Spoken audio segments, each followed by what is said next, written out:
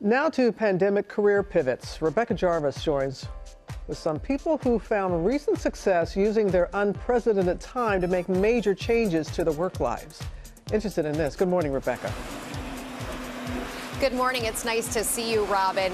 And as we know, this can be a difficult time for jobs, certainly, but it can also be an opportunity where you can work from home, take advantage of new technology, and tap into your internal strengths to make money. When Julie DeLong left her job as a professor in Texas to be closer to family in Illinois, finding a new gig wasn't easy. I probably applied for over 100 jobs and just really nothing was taking off. So Julie decided to pivot. I thought, well, I know how to tutor, and a lot of parents are going to want help right now. She created her business, The Traveling Tutor, and started using Facebook to build a clientele. And now what began as a way to make extra income has become so much more.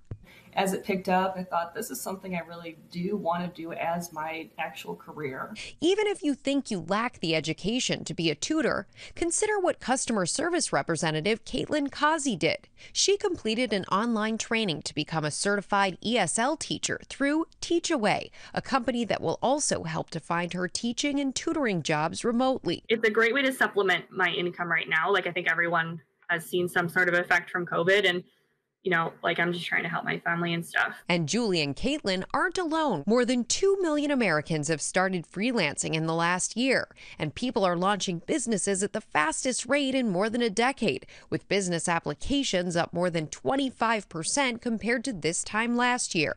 Like Nicholas Bryan, a chef in Tampa, Florida, who was laid off last March and started a meal delivery service called Pasta Packs with his brother Greg. It was laid off on a Friday, and that Monday we hit the ground running. Now, nearly a year later, the company is thriving, expanding beyond the Tampa area. To have this type of success in a situation like this, it makes you think and feel like really, really special and really lucky that, we were able to somehow use the pressure of this situation to go in a positive direction.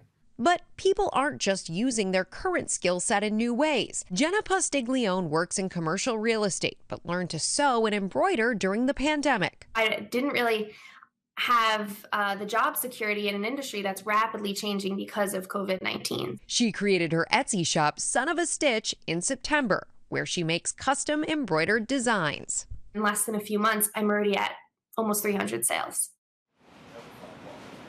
And with sites like Upworks and Fiverr, you can ultimately find these career opportunities, these freelance opportunities in everything from tutoring to cooking to fitness instruction. And keep in mind, consistency as you're getting started. Consistency here is key. There can be some upfront startup costs, so keep in mind that you want to make sure that you'll ultimately be able to make that money back, and you can use those sites to make sure that on an hourly basis you're getting paid enough to make it worth your while, Robin. Always good insight, Rebecca. Thank you. And I just really appreciate the creativity of people during this time.